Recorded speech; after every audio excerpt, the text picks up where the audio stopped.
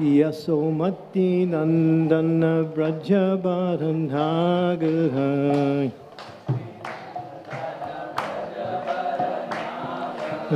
Jasomati Nandana Brajabaranagara Gokula Ranjana Kana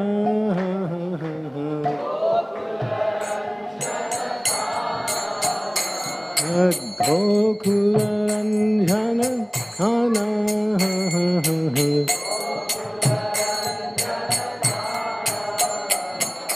Gopi Paranandana Madhanam Manohara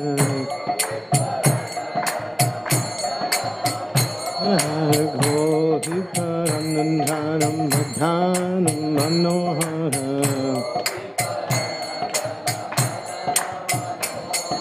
Kaliya Dhammana Vidana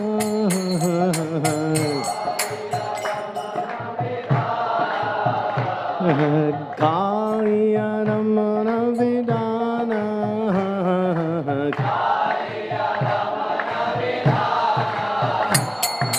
Hamala Harinam Amiya Vilasaha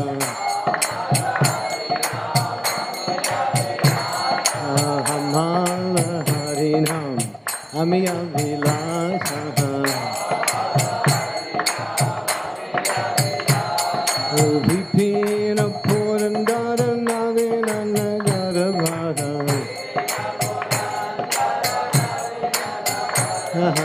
Ram Sivadana Suvasa Hey Brajajanu Pavana Surakula Nasana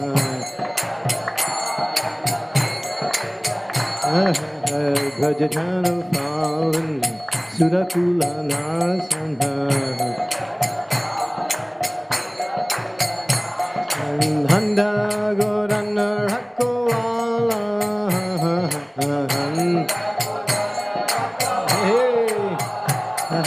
Nanda Gorana Rakoala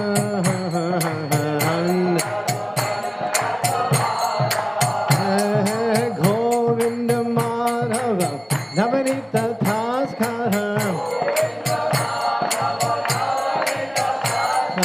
Govinda Madhava Navarita Taskara Sundarananda Gopala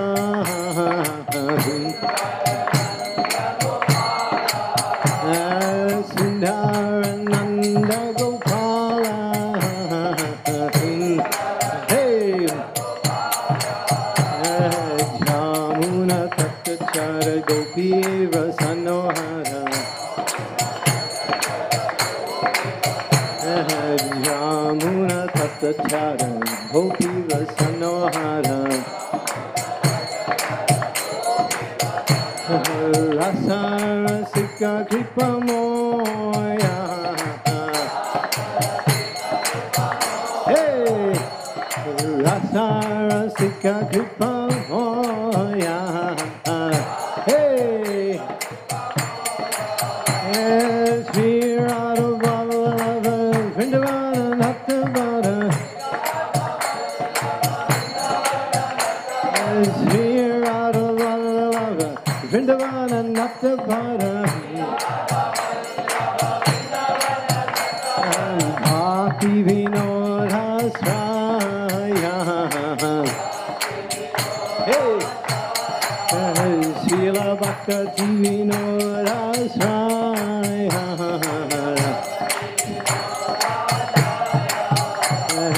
Hare Krishna Hare Krishna Krishna Hare Hare Hare Rama Rama Rama Hare Hare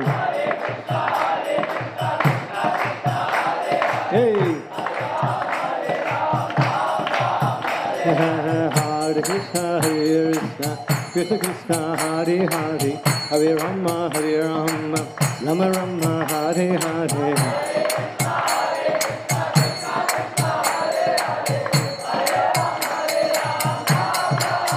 Hare Krishna, Krishna Krishna, Hare Hare, Hare Rama, Rama Rama, Hare Hare.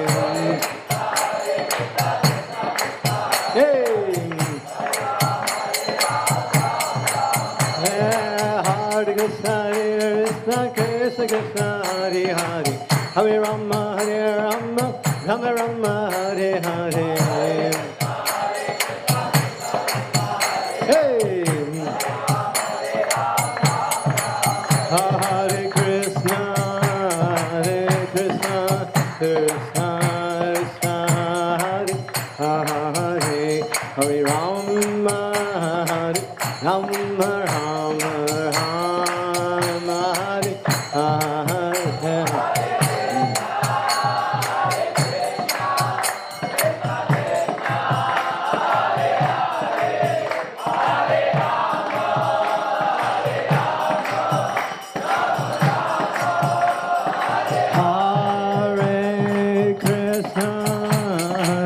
Krishna, Krishna, Krishna, Hare Hare, Rama, Rama Rama, Hare Hare. Hey, Nitai Gaur.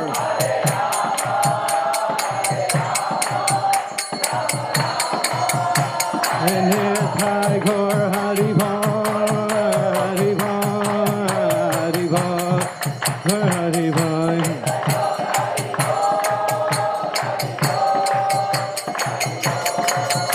And Nitai Gaur, Haribo, Haribo, Nitai Gaur, Haribo.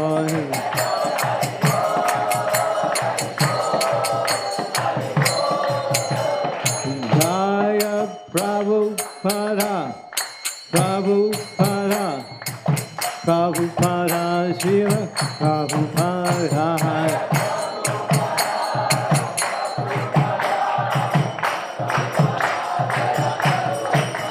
Prabhupada, Prabhupada, Prabhupada, Jai Prabhupada.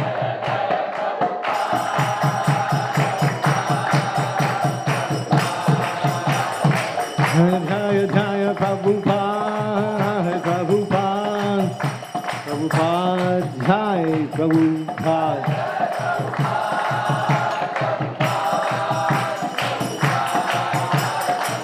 Gaur Premanande, Srila Prabhupada ki, Harinam Shankirtan ki, Shri Sri Radha Gopinath ji ki, Gopal Nath ji ki, Gaur Nitai ki, Harinam Sankirtan ki, Srimad-Bhagavatam ki, all of you ki, Samaveda Bhakta Vrinda ki.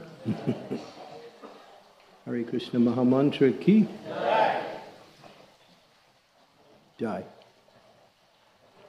Hare Krishna Mahamantra ki. Okay. Okay, Srimad-Bhagavatam, Canto 1, Chapter 15. The Pandavas retire timely, verse number 42. Om Namo Bhagavate Vasudevaya.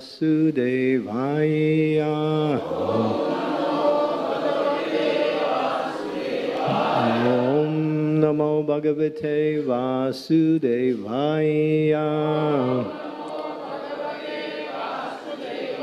Om Namo Bhagavate Vasudevaya.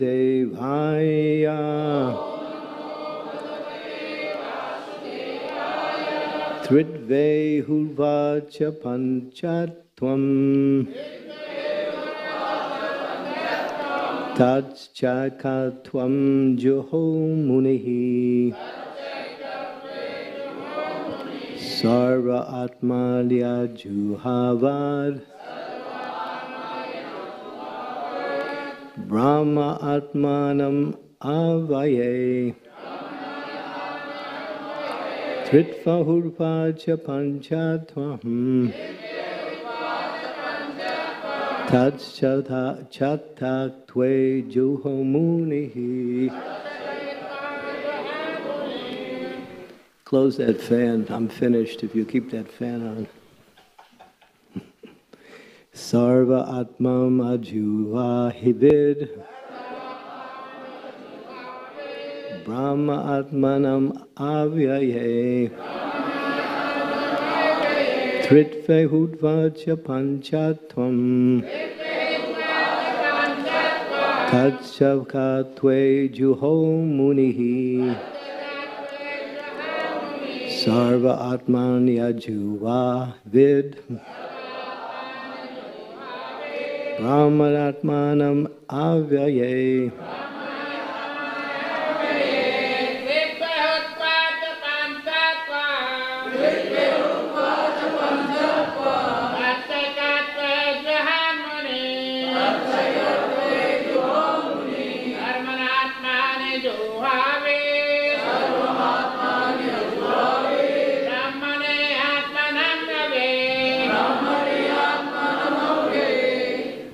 Can somebody chant louder than that? Let's see if anybody can chant louder than that. Any volunteers? You have won the prize, the highest, most voluminous chanter in Gopinath Temple. But if everyone was like that, then Krishna would personally appear and congratulate you. Anyone else?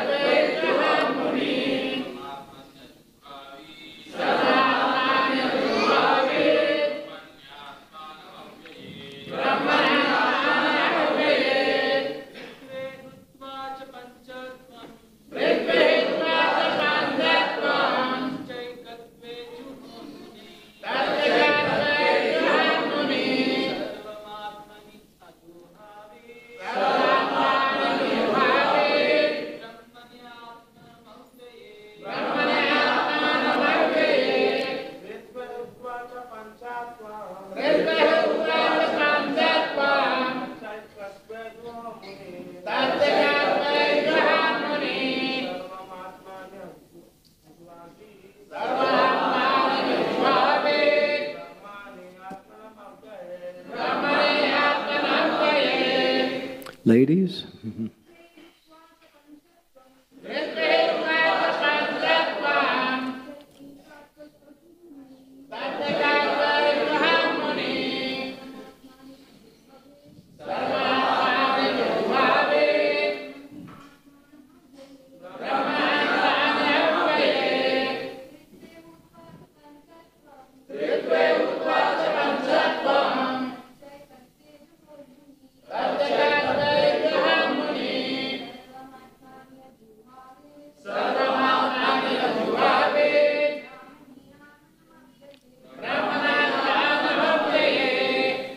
Anyone else?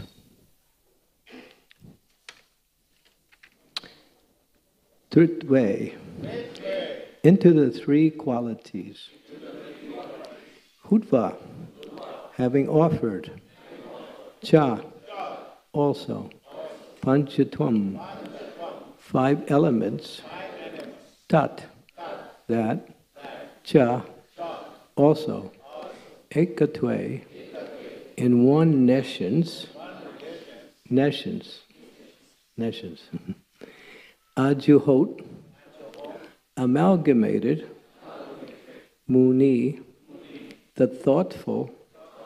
Sarvam, the sum total. Atmani, in the soul. Ajuvavit, fixed. Brahmani, unto the spirit. Atmanam, the soul. Avaye, unto the inexhaustible. So what is being described here is Yudhisthira Maharaj is departing the body, but he's using the yogic method of merging the different elements of the bodies into themselves and then merging everything into the mind and merging the mind into the total material energy or into the false ego, then the false ego into the total material energy, and then ultimately extinguishing all material encumbrances and then merging himself, the soul, or not merging, but delivering himself back to the Brahma Jyoti, or the unmanifested spiritual energy. So this is the process that's being described here. So the translation describes that. Thus annihilating the gross body of the 5 elements into the 3 qualitative modes of material nature, he merged them into one nescience and then absorbed that nescience into the self. Brahman, which is inexhaustible and in all circumstance. Purport. All that is manifested in the material world is the product of Mahatattva Avyakta. And things that are visible on our material vision are nothing but combinations and permutations of such variegated material products. So everything you see is a combination of material energies, that's all.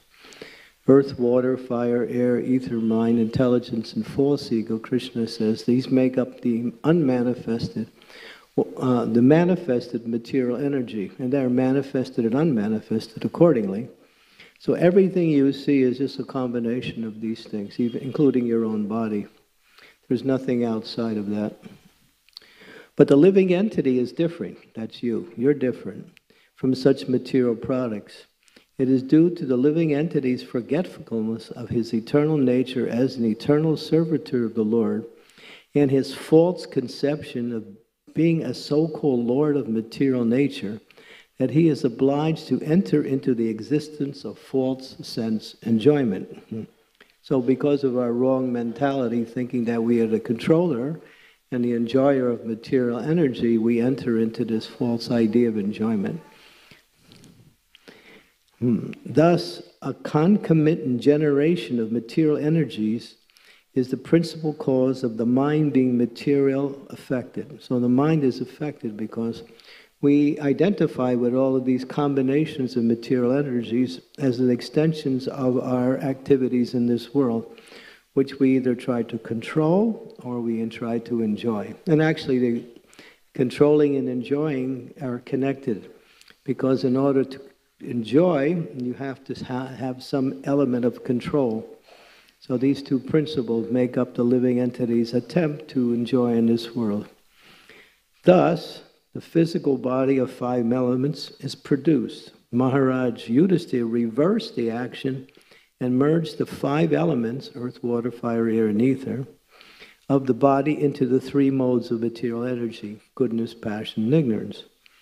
The qualitative distinction of a body as being good, bad, or mediocre is extinguished, and again the qualitative manifestations become merged into the material energy which is produced from the false sense of the pure living being. So this whole material world is due to our desire to enjoy. Krishna creates this material world. He creates it. He also enjoys the fact of that creation, but he creates it so we can facilitate our desire to enjoy separate from him. So everything, either good, bad, or in between, is simply a combination of these different elements. And we give them names. Oh, this is good, this is bad, this is in between. But all of these are just mental speculation. It's all bad. As Lord Chaitanya explains, that some people say this is good, and some people say this is bad. But as far as I can see, this is all mental speculation, because everything in this world is bad. Haribo. I didn't say it. Don't blame me. Okay, so, and again, okay, when one is thus inclined to become an associate of the Supreme Lord, the personality of Godhead, and one of the innumerable planets of the spiritual sky, especially Goloka Vrindavan, one has to think always that he is different from the material energy. So before you can actually elevate yourself to the spiritual world, you have to know you don't have anything to do with, or you are distinct from everything in this world. You are different. You are pure spiritual energy, which you are connected with the Supreme Energy in devotion. And before you can attain that level of spiritual existence in the higher planets, such as Goloka Vrindavan or in Vaikuntha, one has to know he's not the body. He's a pure spiritual being. And he has nothing to do with it at the same time. You have to know it, and you have to know that you have nothing to do with this world. Brahman quality equals the Supreme Brahm, Paramatma. Maharaja Yudhisthira, after distributing his kingdom to Parikshit and Braj, did not think himself emperor of the world or head of the Kuru dynasty. So he gave up even his identity as being this king. He had ruled the world for many hundreds of years on behalf of the Supreme Personality of Godhead. Powerful, and he is known throughout the scriptures and when he was personally present as a powerful emperor. But now he's giving up that whole idea that he ever was even such a personality. His identity is no longer connected with anything material. The sense of freedom from the material relations, as well as freedom from material engagement of the gross and subtle encirclements, makes one free to act as a servitor of the Lord, even though one is in the material world. So even though one is still in the material world, one can serve the Supreme Personality of Godhead without any encumbrances due to the arrangement of the material energy. In other words, devotional service is transcendental or free from the influence of everything material. This stage is called Jiva Mukta stage. That means a living entity has reached its liberation. Even in the material world, even while you're still in this body, you can be free from the effects of the material energy and engage fully in devotional service to the Lord. This is a process. This is the process for ending material existence. One must not only think that he is pure spirit, but he must act like that. One who only thinks himself as Brahman in an impersonal way, one who thinks himself only as spirit, but with no connection to the Supreme Spirit, is considered to be an impersonalist. And one who acts like Brahman is a pure devotee. So in other words, if you identify yourself as Brahman without connecting that pure spiritual self to the Supreme Self in devotional service, you have reached a certain level of God realization, which is called preliminary. In other words, you understand, I'm not this body. That's all. But that doesn't get you very far. I mean, in that level of realization, you can attain to the Brahman Jyoti, but that attainment, as it's explained in the scriptures, is also temporary. And if you fall down from the Brahma Jyoti, usually the Jnanis and the Yogis attain the Brahma Jyoti, and they fall back down into this material world and they become a stone. Haribol. Not a very good future, huh? Become a stone. So you don't get much, you get some relief temporarily from material existence. You're enjoying the happiness of no material suffering or no material encumbrances. But at the same time, after some time, it's this feeling of happiness without any object of that happiness. It's just an internal experience. But it's temporary, because no one can stay in the Brahma Jyoti. Why? Because the Brahman Jyoti is simply a place for temporary realization of oneself as a spirit. It's the first step in God realization. Therefore, one has to go to the higher step and to realize that one is Jiver Surupai Krishnera Nityadas. That my real identity is a servant of the Supreme Personality of Godhead. And those who climb very high on the spiritual platform and reach jnana, what we say, realization that they are not this material body and are situated in Brahman realization, Aruna Krichchena Padam Padam Padantiyada, they fall down again into the material world. As we mentioned, they become a stone. not a very good future. But there are those who engage in devotional service, because even if you reach the Brahman effulgence, you can go higher by taking up devotional service. Then when one takes up devotional service, then one elevates himself to the complete understanding of the relationship of the Supreme Personality of Godhead. That the Supreme Lord is a person, and I am also a person. We are eternally a person, so we never become one. Sometimes there is this class of spiritualists, they say, the perfection of life is to lose your identity and merge into the greater spirit whole, and therefore you become perfect, you also become that spirit whole. But the soul cannot merge because the soul is individual. Mai mam so jiva loke jiva bhuta sanatana. So Krishna says in the Bhagavad Gita, you are my parts and parcels, and eternally parts and parcels. Even when you reach perfection, you do not lose your identity as a pure spiritual entity.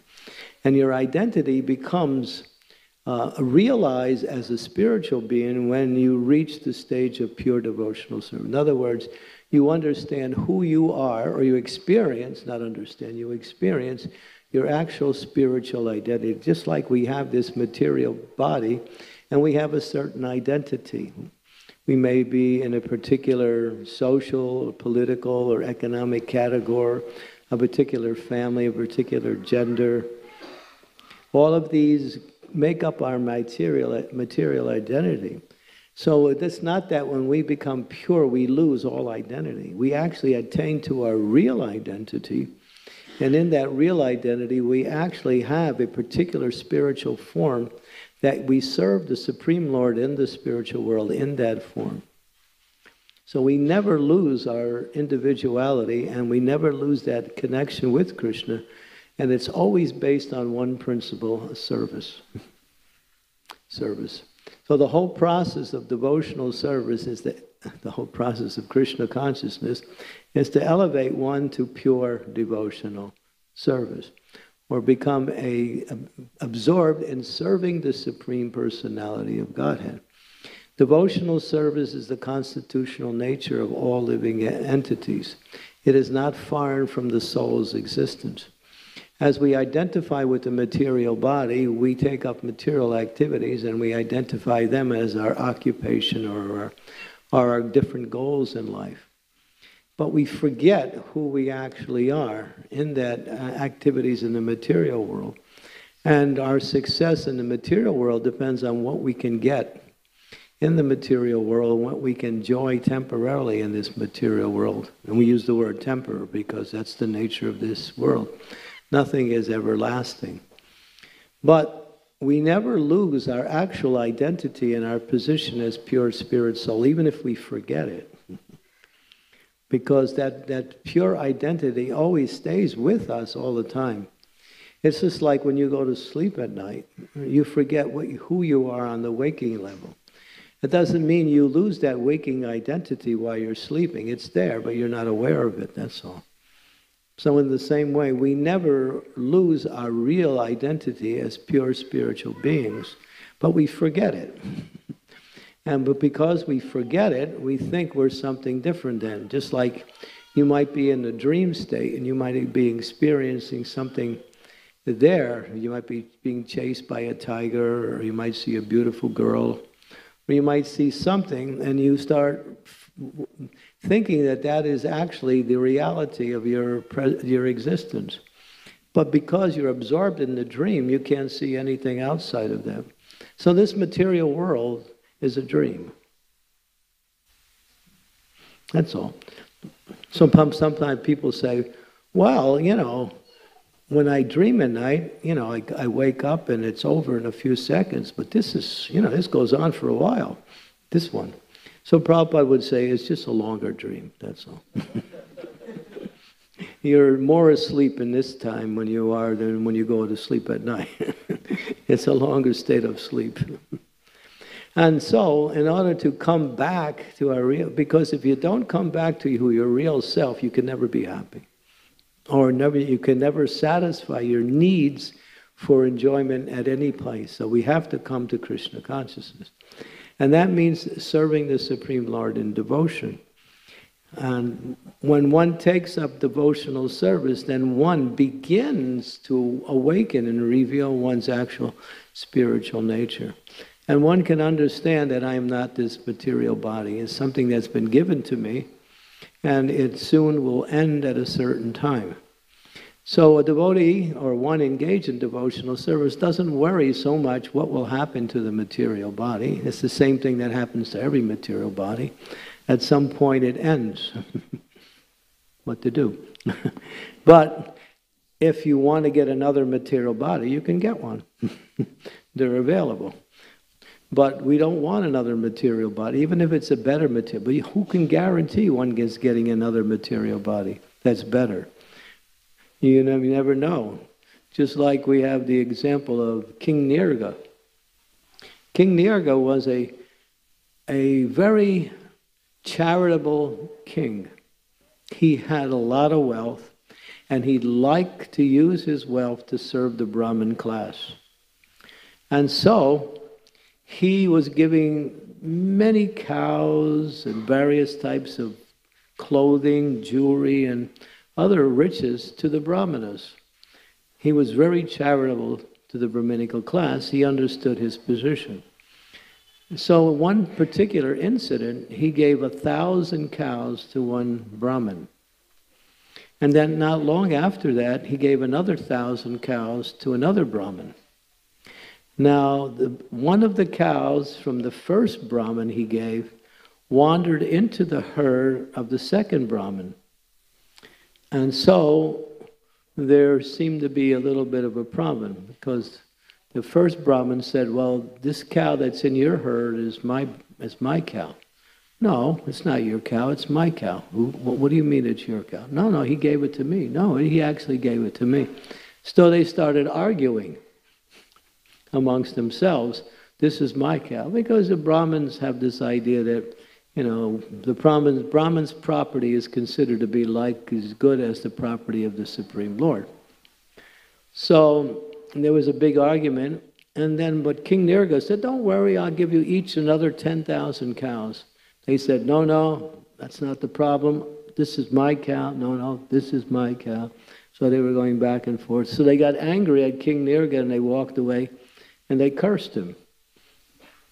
And because of that, he was destined to take birth in a lower species of life. And so he died, and then he came before Yamaraj, and Yamaraj said, what do you want? You want the benefit of your pious activities first, or you want the results of your sinful activity first? So he wasn't very intelligent. He said, give me the results of my sinful activity first. He was thinking, I get that out of the way, then I can enjoy again. But he doesn't know that if you take your pious activities first, you can somehow, if you come to the level of devotional service, and you can nullify the effects of your sinful activities. But he wasn't so intelligent. So he took that, and then he took birth as a lizard. So all of his charitable work, all of his activities to give benedictions and gifts to others simply turned into reactions where he had to take birth as a lizard. And of course, the story goes on that two of Krishna's children were playing in the area, and they were playing ball, and the ball fell into a well. And in the bottom of the well, they went to pick up the ball, but they saw a lizard there. And that was King Nirga. He was in the well. So they saw the lizard. And then Krishna came by, and they showed, Krishna, there's a lizard in here. So Krishna picked him up. And Krishna picked him up. He came back into a different form, just maybe by being touched by the Supreme. So he got some mercy at the end. But he had to go through this lizard birth of suffering this lower species of life, although he didn't do anything wrong. But that's the way things are in the material world. You can be a nice person, but if you do something wrong by accident or by circumstance, you get a reaction for that. Doesn't matter how nice you are. It's the way the material energy works. It's like this. So it's a place where anything can go wrong at any time. I was just thinking of one particular story. This happened here in Mumbai many years ago. How this material energy is, we can't guarantee anything in this material energy, because at any time the material energy can just close in on you, and therefore everything could be over. This happened here. I was here at the time. This was about 20 years ago. We were preaching in JJ Medical College, I think it was, yeah. And the devotees were having sanghas in this medical college here in Mumbai. And we were having regular programs, and the students were coming to our programs, and many of them were becoming quite regular and practicing Krishna consciousness. So this went on, and one of these students, who was one of the best of the persons who were practicing devotional service, he started to talk to his fellow students, and he said, you know, this Krishna consciousness is nice, but I want to graduate top in my class, so I'm not going to come to the classes anymore. I'm not going to visit the temple. I'm simply going to study my books, and I'm going to try to get the best grade in the whole school. So his friend said, all right, but after you're done, come back, you know. So he left and never came back to the... So it was about 3 or 4 months before graduation, so he started to study his books very seriously.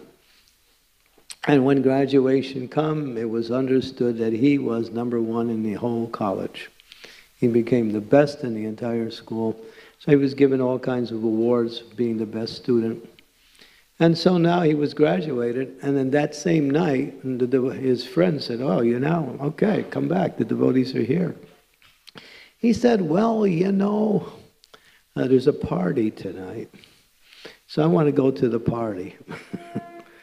And his friend said, all right, you go to the party, we're going to go with the devotees. So he went to the party, and what do you do at a party? You know, I don't know, I haven't been to any parties in a long time. The only party I go to is kirtan.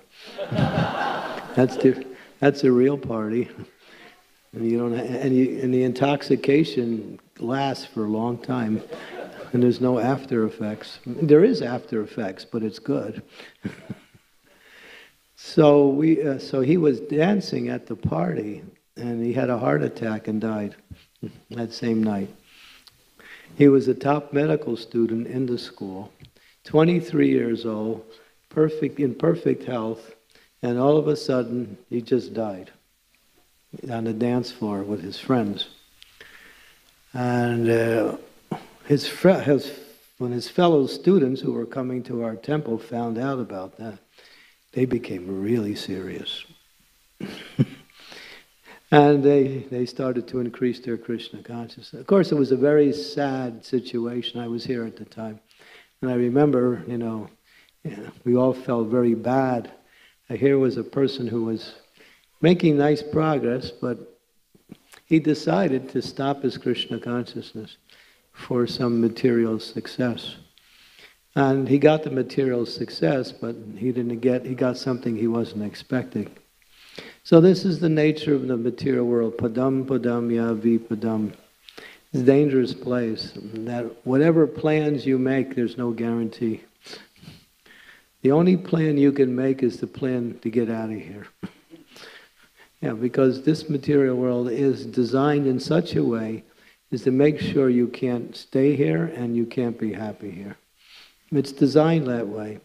And sometimes people say, well, why is it like that? Who did it? Whose fault is it? Who is the bad creator? And then when the word gets back to Krishna, Krishna says, if you want to blame somebody, it's me. I did it.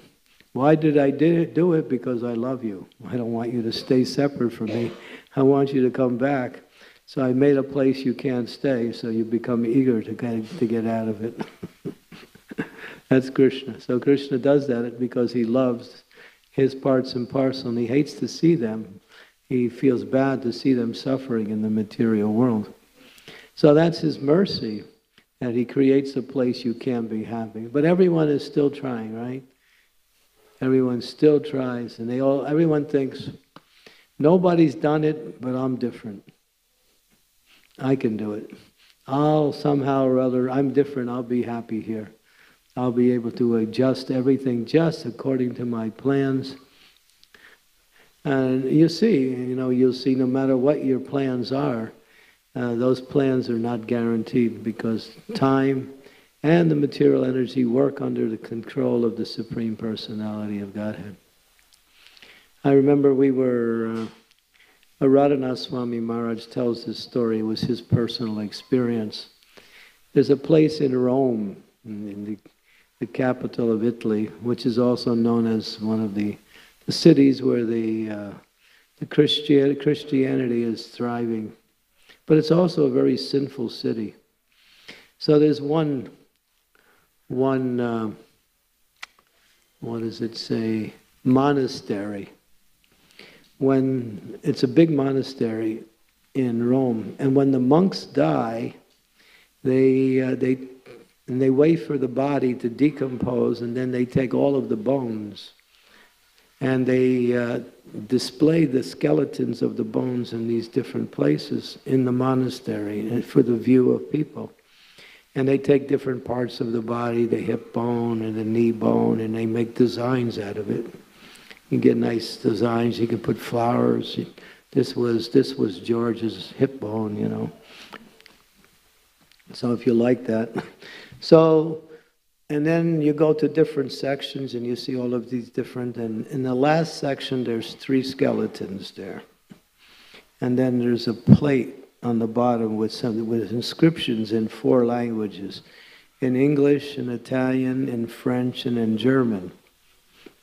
And on the inscriptions, it says, and it's the idea is that the skeletons are talking to you. And it says, as you are now, I once was, and as I am now, you will be. Good preaching, right? So Maharaj was describing this in one of his experiences when he was there.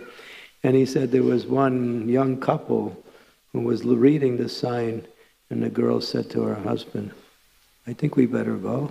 It's time to get out of here. The message is too strong. So, yeah, but this is the reality of the material world. It's not a place where we can make our plans and actually become successful. Therefore, Krishna arranges in such a way that He comes in the form of His name, His form, the deity. He comes in the form of prasadam. He comes in the form of transcendental knowledge, just to bring us back to Him in pure devotional service. So Maharaj Yudhishthira, he has the personal association of Krishna. And by that association, he became fully purified. And for him to leave the world, it wasn't difficult at all. He had all the support he needed by his pure spiritual consciousness, having pure association with the Supreme Personality of Godhead. So he had an advantage that for him to leave the world, he was able to give up all of his ideas and designations instantly, just as soon as he was. Same with Maharaj Parikshit. When Maharaj Parikshit also learned that he had only 7 days left, he was a powerful king. He was the follower. It says here in this purport that Yudhishthira Maharaj distributed his kingdom to Parikshit Maharaj and to his grandson Raja. And Parikshit Maharaj ruled the world for many, I'm not sure, hundreds of years. And it was time for him to leave. And he was still young in age and very powerful. He had complete control of the world. There was no opposing elements. But still, when he was cursed unfairly by this Brahmin boy, he was riding on his horse one day. He hadn't taken any food or drink for a long time, so he stopped at one hermitage. Not knowing who was living there, he came into the hermitage. He opens the door and he sees the sage sitting in meditation. So he talks to the sage, but the sage is in meditation. and he asks for a drink of water. Now there's no response from the meditating sage. And so Maharaj Pariksit said, oh, you're a great yogi, well here's a garland. So he took a stick, and there was a dead snake in the area, and he put the dead snake around the yogi. Here's your garland. But what happened was this sage, whose name was Shamagrish, he had a son named Shringi. And Shringi found out about it and became angry that his father was insulted. So he was a Brahmin, and so he cursed Maharaj Pariksit to die in 7 days to be bitten by a snake bird. And so when Maharaj Pariksit learned about the curse, now he was a great devotee of the Lord along with being a powerful king. He had the power to curse, to counteract the curse. But he didn't do it. He thought, here's Krishna's arrangement. I can go back home, back to Godhead. Yeah. He gave up all of his power. He had a beautiful wife, nice family, complete loyalty with his subjects, complete control over the kingdom. Everything was perfect. He gave it all up and sat down on the banks of the Jamuna. Some people say Ganges, some say Jamuna. And he was just fasting till death. All the sages all over the universe came to see this fasting king who was once the ruler of the whole world. They wanted to meet him. And they were all there. They all wanted to somehow or other help him in some way. But he wasn't able to take their help. And he wanted the help that they were going to give him. He wasn't interested. Finally, one great personality, Sukadeva Goswami, 16-year-old boy, came walking into the assembly. Soon as he came in, all of these sages and saints and great personalities, they all rose to their feet. He was the youngest among them, but he was the most learned and the most devoted. Everyone in respect honored Sukadeva Goswami. He took the seat of honor. And then Maharaj Pariksit spoke and said, please narrate to me the name, fame, form, pastimes, qualities of the Supreme Personality of Godhead. I want to hear this when I leave the body. So Sukadeva Goswami then started to narrate the entire Srimad-Bhagavatam from the very beginning. And for 6 full days he covered 9 cantos. Maharaj Pariksit was so absorbed in he didn't think about eating, he didn't think about sleeping, he didn't think about any bodily needs, not even drinking water. He was so absorbed in hearing the glories of the Lord. This says something powerful, that the glories of the Lord are so attractive, not only for great personalities, but everyone can be attracted to the glories of the Lord. As we absorb ourselves in the glories of the Lord, we can forget about everything else and find complete satisfaction and achieve complete knowledge simply by absorbing ourselves in hearing and chanting the glories of the Lord. So after 6 days, Sukadeva Goswami stopped his narration and said, my dear king, you want something, you want to take a little break, you want some water? Maharaj Pariksit became even more enthusiastic. No, this is what I've been waiting for. Please narrate Krishna's pastimes in Vrindavan.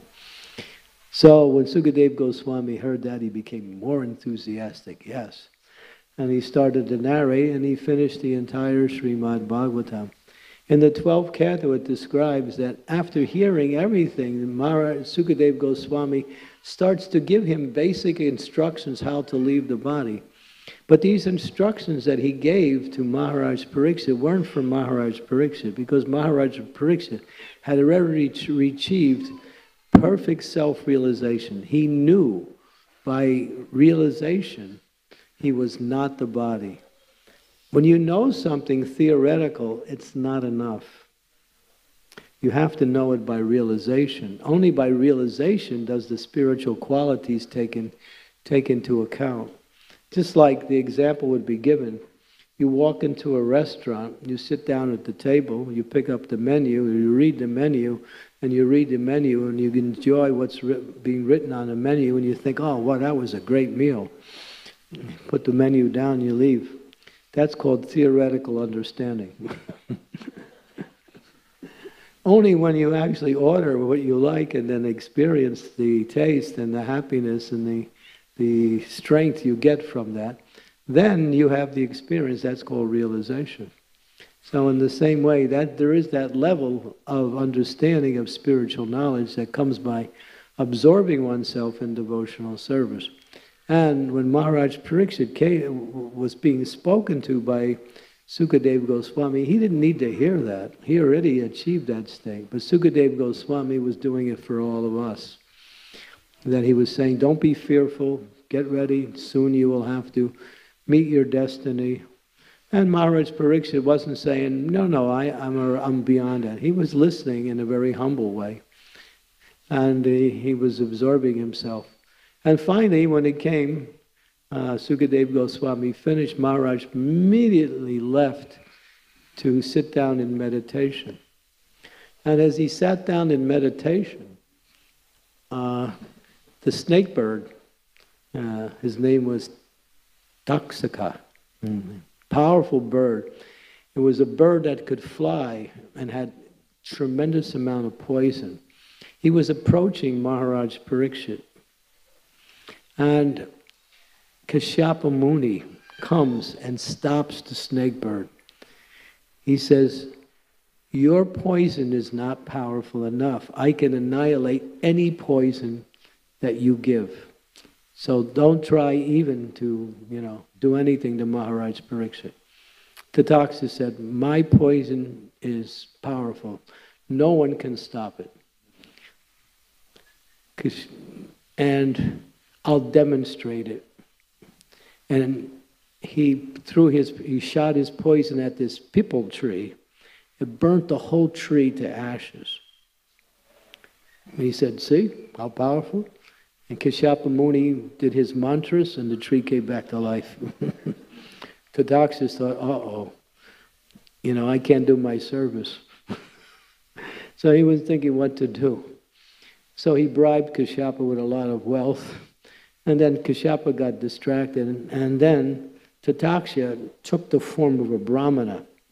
And there were many other brahmanas sitting around Maharaj Pariksit when he was there. And no one could recognize that one of the brahmins was actually the snake bird, Tataksha. And then when no one was looking, he took his real form and he bit Maharaj Pariksit. And his body immediately burst into flames. But he was not only unaffected, he was not even feeling the pain of the fire. He was so fixed on self-realization that as soon as that happened, he actually went back home, back to Godhead. It's explained for a pure soul, as soon as death comes, there's no time period between them leaving the body and entering back into the spiritual world. You can't calculate any millisecond or millisecond. It's that fast for a pure devotee. The more material you are, the longer it takes to get your next body. So the conditioned souls, when they die, they have to go to Yamaraj, and then he gives them the punishment, and then they have to wait, and they get another body. Sometimes it takes months before their new body comes. But it's mentioned in the 4th canto of the Srimad-Bhagavatam. It's like instantaneous for the pure devotee, that one immediately attains to the spiritual world. So that is actually our, as Srila Prabhupada, the spiritual world is our home. We have nothing to do with this material world. Even if it's a nice place, it's not so nice. It'll be nice for a while, but after some time, Manaso Deho Geho Yo Kichu More Arpilu to Abhade Nandakishore. Bhaktivinoda Thakur says, yeah, you may have so many things. You have your family, you have your possessions, you have your home, you have so many things, you have your own material body, but it all belongs to Krishna. Nandakishore.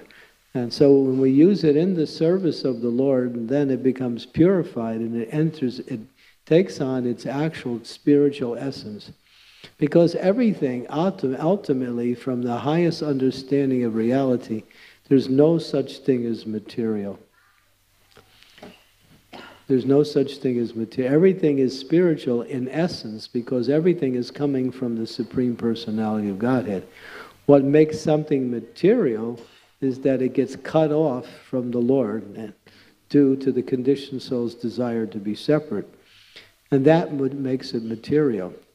And even one's body, material body, can become fully spiritualized, where even when you leave the body, it doesn't disintegrate. There's many examples of pure souls who have left their body and the body stays intact for hundreds of years. There are many Christian saints who have achieved that status.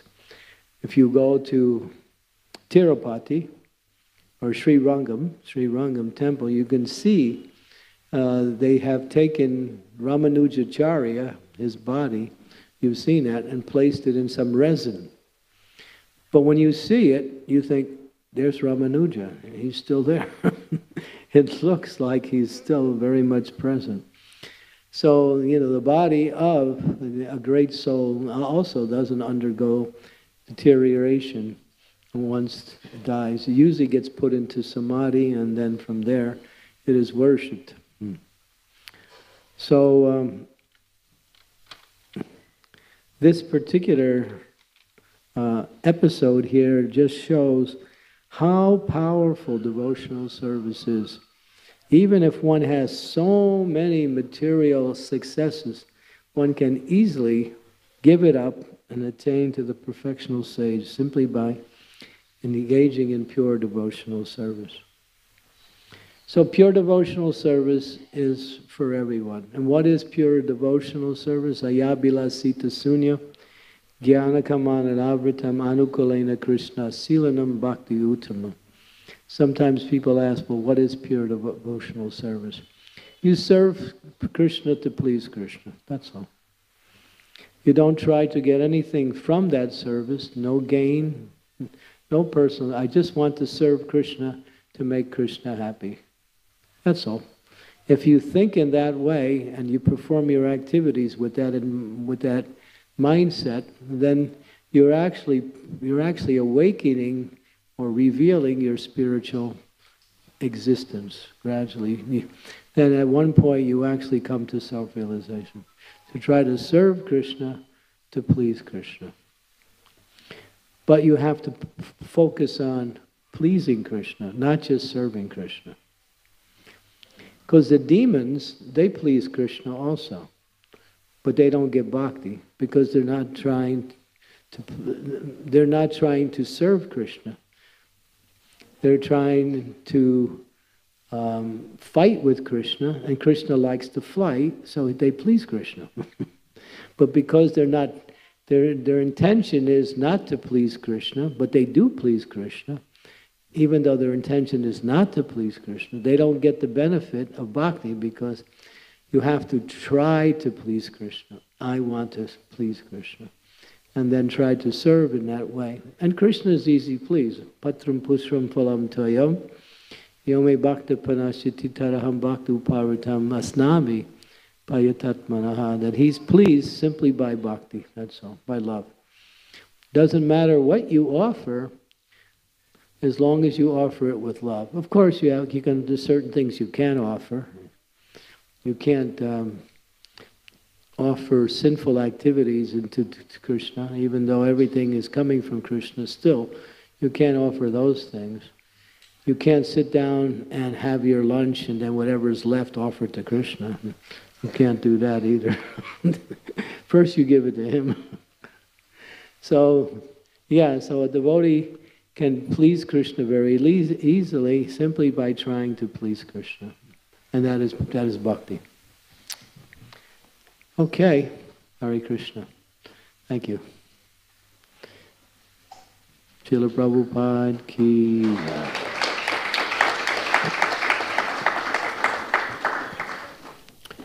Do we have time for questions? Or is there any questions? Yes. Yeah. Okay. But there's a microphone coming here. Okay. Mm-hmm.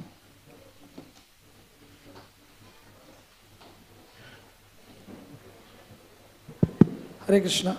Yeah. Thank you so much, Maharaj, for the wonderful class. Maharaj, you said that King Nirga, when he went to Yamaraj, he was not so intelligent by asking that he should get, the reactions for the punya. So can you a little bit elaborate why we should be thinking that way? Well, by performing some pious activities first, he could have came to devotional service.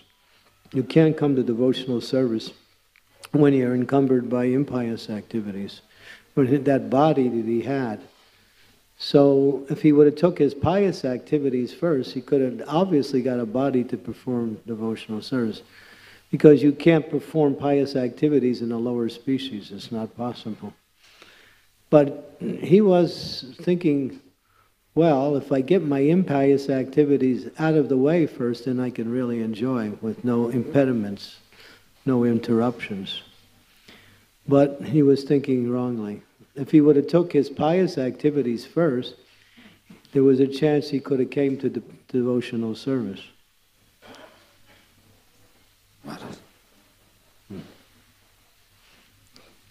Yeah. Hare Krishna Maharaj, thank you for a wonderful class. You talked about the material condition, right? And longer dream. A longer? Dream, the material life. Yeah. Material life is what it is, a dream. So, my question is, practicing devotee who goes through a long anartha nivritta stage, is still in the dream-like situation unless he reaches the ruchi? He goes through the dream-like state. Ananta nivritti, you were saying? Yes. My question is, he still is in the dream-like situation condition, right? When he's in the anartha nivritti. Yeah. So he doesn't get into the real... No, he's not. He's still under the influence of the material energy. Sure. Yeah. Thank you. Yeah, only when you come to the stage after anartha nivritti is nishta. Nishta means I'm fixed in devotional service. I'm not going to fall away. And then nishta leads to ruchi. Ruchi means sweet taste. And that's the platform we want to aspire for, to get to the stage of ruchi, where one is experiencing the happiness of devotional service continuously. Mm-hmm. But anartha nivritti is just a transition stage, that's all. Mm-hmm. Yes. Thank you so much, Maharaj, for a wonderful class. Maharaj, I have a question. Since we have come from the spiritual world and we might be created for some purpose by Krishna, and maybe some service we might be doing there. In this world? In the spiritual world. Yeah, no. But since we are here now, is it so that we are making Krishna deprive of that service we were? Well, Krishna misses you. He wants you back because he loves everyone. And you see the story of Gopakumara, how after so many attempts to come to the Supreme Personality of Godhead, he finally achieved Goloka Vrindavan. And the picture is nicely displayed where Krishna greets his friend in a very loving way. So Krishna has that same loving feeling towards each and every one of his parts and parcels. But it's not that because you're not there, things are not going to get done. But it's just the separation of love that Krishna is feeling. Because he loves each and every part and parcel equally. So that's the nature of Krishna's love. It's complete. Yeah. And love is experienced by not wanting to see the person you love suffer. So he sees where you're suffering. It's like the suffering of a dream. That's what it is. Krishna's seeing you're in this dreamlike state and you're thinking you're somebody else than who you actually are. And because of that, you're trying to enjoy based on this false identity, and therefore you're suffering. So Krishna doesn't want us to see us suffer. So he wants you to get back fast. And that'll make Krishna happy. That'll make Krishna happy. Each time a soul comes back to Krishna, he feels happy. And therefore, the thing is, anyone who preaches Krishna consciousness and helps to bring others back, they become very dear to Krishna. So if you help doing the work of the spiritual master and Lord Chaitanya, then you become very dear to Krishna, and that'll guarantee you going back to Godhead. Maharaj, is it that we are sleeping in the spiritual world? Like No, you're not sleeping in the spiritual, you're sleeping here. Okay, because you said it's a dream.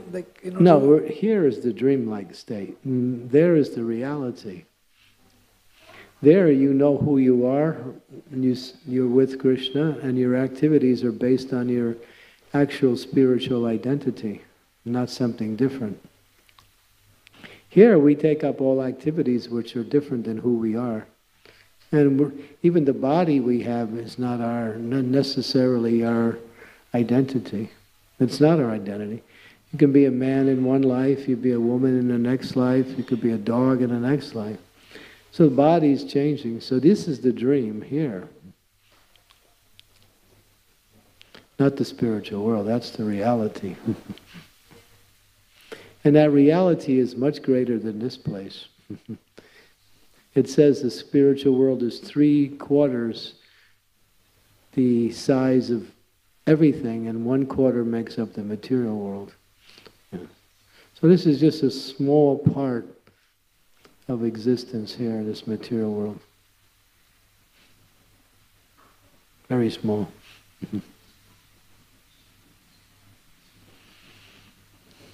Okay, we have another question? Yeah. Maharaj, thank you so much for this wonderful class. Maharaj, you were mentioning about having realizations, having theoretical understanding versus having realizations. So it happens sometimes that even after years of practicing Krishna consciousness, we don't get any such realizations, and we get distracted by the allurements of Maya. So what should we do to reach that stage of realization? Well, you're getting realizations as you continue with devotional service. The fact that you're still doing devotional service means that you're realizing that this is what you want, this is good. You may not notice your progress, but there is progress happening as long as you stay in devotional service. Sometimes it becomes noticeable, where you can actually relinquish certain very strong attachments easily. And other times you're gradually making progress. But stay in devotional service, and eventually, through good association, you'll come to more and more realizations. And you get realizations by reading scripture. You get realizations by chanting the Hare Krishna Mahamantra. Yeah. These things happen. Devotees get them all the time. Okay. So looks like we have anyone else? Okay. Thank you very much. Srimad-Bhagavatam ki jai. Srila Prabhupada ki jai. Hare Krishna.